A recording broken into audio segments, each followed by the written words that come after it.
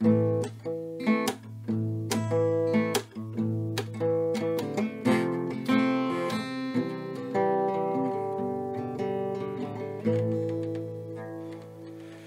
good morning to you and welcome to our Daily Timothy Time. It's Thursday, the 22nd of October 2020. My name's Carl from Pure Bible Study here in Trondheim in Norway. Today we're taking a break from the Bible timeline to share a special message for you. The message is this. If you go over to 1 Corinthians chapter 3 verse 10, it says here, according to the grace of God which is given unto me, now this is Paul, as a wise master builder, I have laid the foundation, and another buildeth thereon. But let every man take heed how he buildeth thereon.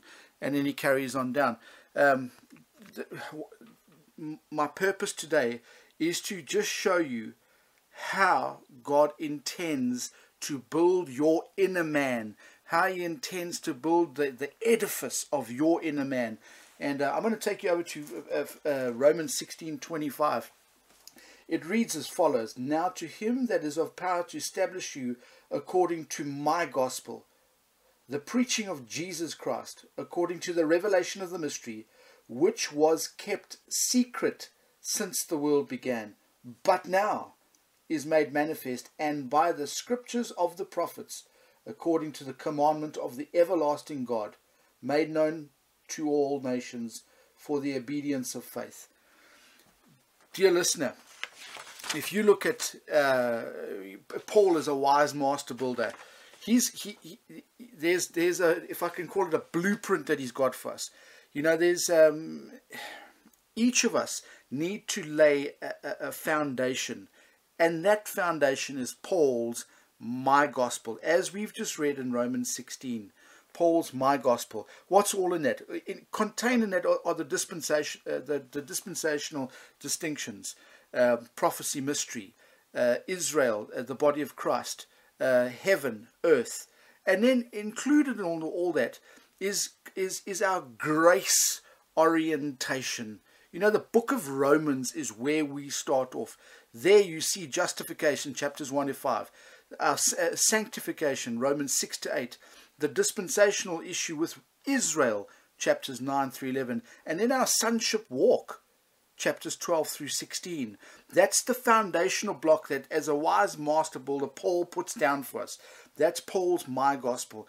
Then we need to build the walls of the edifice. And that's, as Romans 16:25 said, we preach Jesus Christ according to the revelation of the mystery. That's found in all Paul's books, Romans through to Philemon.